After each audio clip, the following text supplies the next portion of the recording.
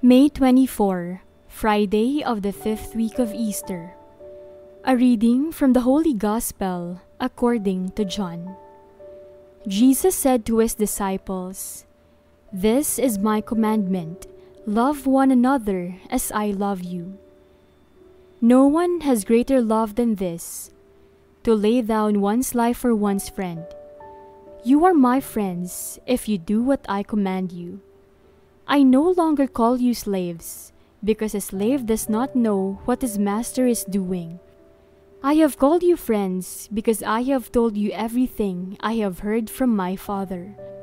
It was not you who chose me, but I who chose you and appointed you to go and bear fruit that will remain, so that whatever you ask the Father in my name he may give you. This I command you, love one another." The Gospel of the Lord. I call you friends. The Greek word for friends used here in the Gospel is philoi, from philein that means to love.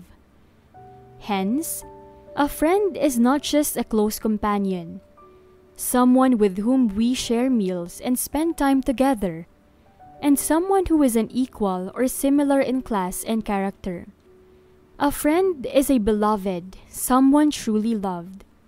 The friendship that Jesus manifests at the hour of his passion and death ennobles and saves. Jesus reverses the role of servant and master.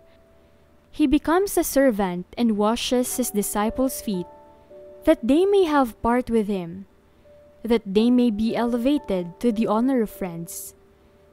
As a result, at Jesus' resurrection, the Father of Jesus has become the Father of the disciples.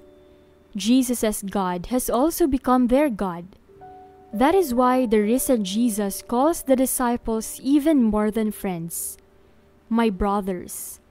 There are friends who bring ruin, but there are true friends more loyal than a brother. What kind of friend are you?